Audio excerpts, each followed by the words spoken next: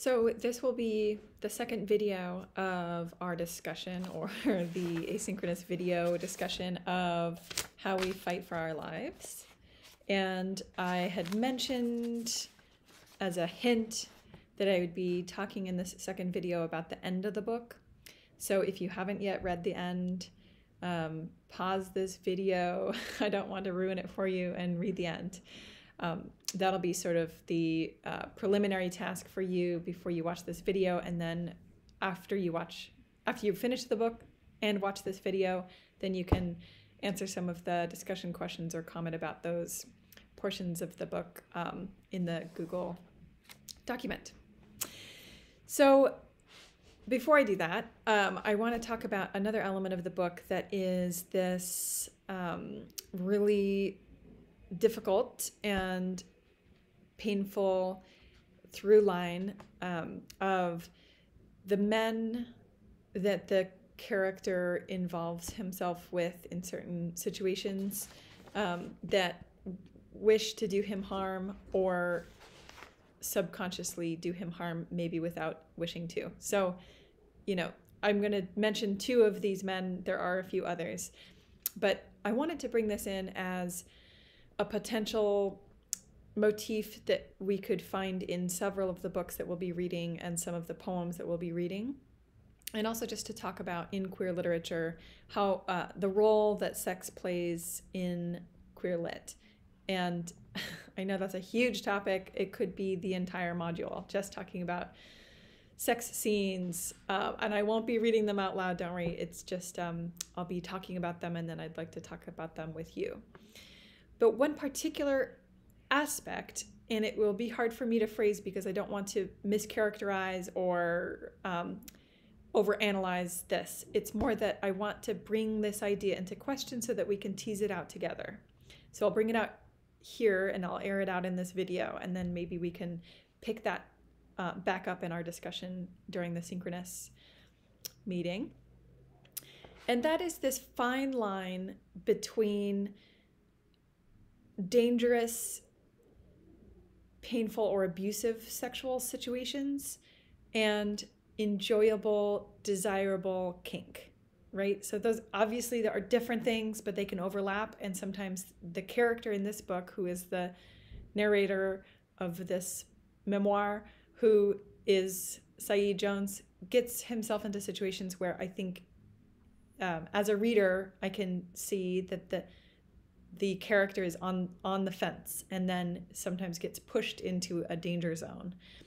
But that fine line is present more in texts in queer literature than it might be in books that are not written by queer people or about queer characters. And that queer sex often has that tenuous line between non-desirable pain and abuse and desired kink. Okay, so I know that's kind of a big assumption to be making. I'm not trying to make an assumption. It's more like a pattern that I'm picking up on in the books that we'll be reading and discussing, and some of the other authors that we can discuss, including this book, as well as I mentioned, some of the poems that we'll be reading. And this is one of those situations where I'll say, I really wish I could assign more books for this, but it's just a month-long module. So the other book that I would say fits directly into this conversation, but that I didn't have space to assign it, would be Garth Greenwell's Cleanness. So in Garth Greenwell's Cleanness, there's a really long, very beautifully written, heart-wrenching, but also painful to read sex scene there are a few, but one takes up quite a long chapter, and the character is pushed into the territory of danger, but that the scene doesn't begin that way. The scene begins as he willingly, conscientiously, with agency, puts himself in this situation that he enjoys up to a certain point, and then he is afraid, and then it sort of blooms into like danger, self-hatred, judgment, and also physical pain. So that's another recommendation that I really can't recommend more highly enough, but that it's not officially on our list. So in this book, I want to point to the chapter that I have the specific quote page number, but not the. It's chapter 15, and it begins December 31st, Phoenix, Arizona, and it's page 1. The chapter begins page 127, where he travels to this New Year's Eve party, and the chapter takes place during and a little bit after the party. So I'm skipping ahead in the chapter a little bit to page 130. The quote, 2/3 of the way down the page. He finds himself intrigued by this role that he finds himself playing in this party of the most loud, most fun, and most sexy, but also he has a lot of discomfort about that, and also just a lot of discomfort feeling out of place at this party. But he kind of takes this role and then amplifies it. So that's an interesting aspect of this chapter. Here, I'm going to skim some parts of this paragraph just because I don't want to make you uncomfortable reading it out loud to you. You can read it. But if I couldn't actually be the one myself, I thought I could survive by devouring him whole. The more straight, the more masculine, skipping a sentence. In spite of the man you say you are, in the future I live, men like me are coming to conquer you and will take no prisoners. This is what I thought it meant to be a man fighting for his life. If America was going to hate me for being black and gay, then I might as well make a weapon out of myself. Then a little bit further on, page 135, again, about 2/3 of the way down the page. Spoiler alert, if you haven't read this chapter yet, read that first. If standing over the unconscious body of a man who just moments before had tried to bash my head in is the closet, I will ever come to feeling like a god. I can say now that I understand how a god might look down at a mortal man and love him all the more, precisely because of his vulnerability. There was no part of Daniel left to hide from me. I'd seen how much he wanted another man. I'd seen the storm he'd been struggling his entire life to contain. I'd seen how much he feared and raged against himself. I'd seen so much more of myself in him than I'd ever could have expected when I first saw him. I didn't know real men hurt the way I'd been hurting. And one more tiny quote, the next page, 137, at the beginning of the next chapter. It begins with this really powerful line, which kind of echoes the events of the previous chapter. Who are you the morning after the most beautiful man you have ever kissed tries to kill you? And the morning after that, how about the following week? So this event, of course, is really hard and traumatizing for the character, for the narrator. And then it comes back again in a few ways when he's trying to write about it in workshop, and then kind of haunting him just as a emotional and memory that pursues him. So that's one aspect where this desired situation of the man that he finds to be the most attractive at the party shows an interest back, and they leave together, seemingly going to be a success or a enjoyable situation that then goes awry and turns into a traumatic event that's even at first too hard for him to write about in workshop.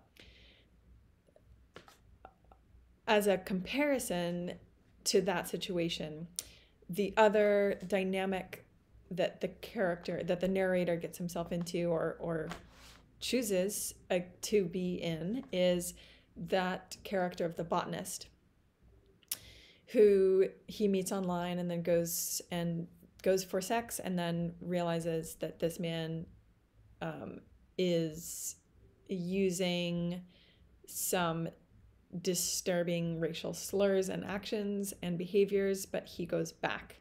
So in a way he hates the man, and he doesn't like the situation. It makes him feel really uncomfortable, so much that a few times he leaves and then comes back, and in one scene he is led to tears in the shower, based on these uncomfortable situations and the awkward and racial dynamic that he's put in that makes him feel disempowered, and yet he goes back.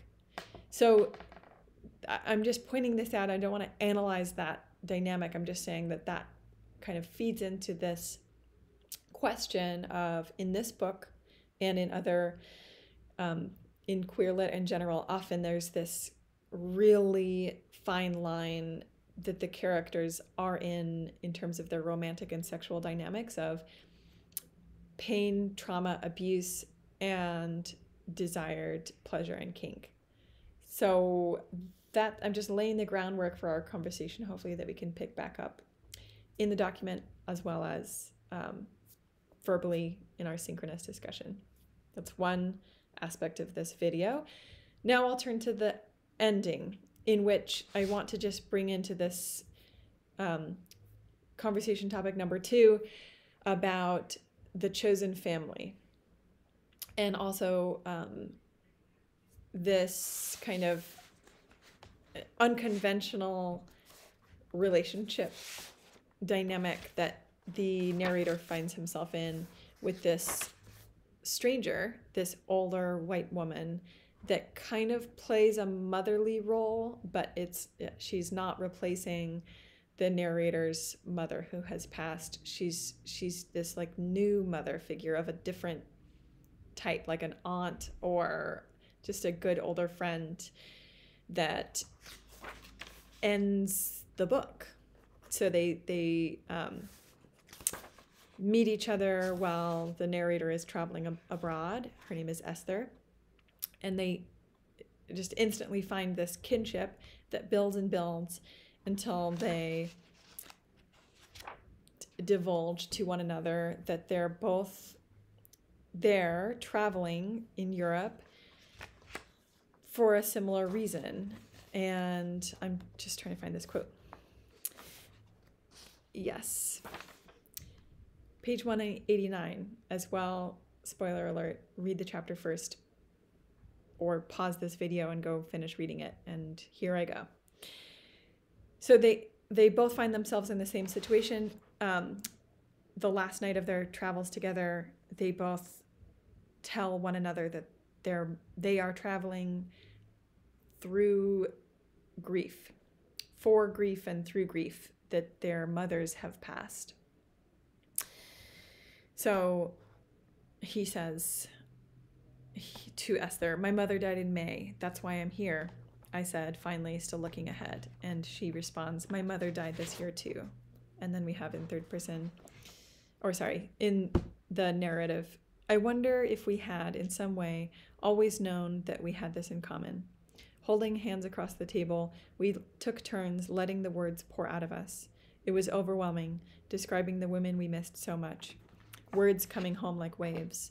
It was freeing to just say it. Our mothers are why we are here." So I love this ending, and I also had not seen it coming, of course, and neither had the character of traveling in Europe. You never know who you're going to meet. And I'm so curious to know your thoughts about why you think Saeed Jones ended the book this way with this seeming stranger, rather than any of the other characters that he met through his schools and or school adventures and romantic relationships, sexual relationships, even his family, who in many ways he felt disconnected from and then reconnected. So why this stranger? Why end with this random older white woman who he connects with through grief on his travels? One thought that had occurred to me was this idea of chosen family, that she is not blood related, obviously, but that she has a similar emotional experience that they're connecting over. But it still seems interesting, unconventional, and beautiful that it is the final chapter to end the book. So I want to know your thoughts about that, and I'll put some similar questions that you can expand upon in the written portion of today's class.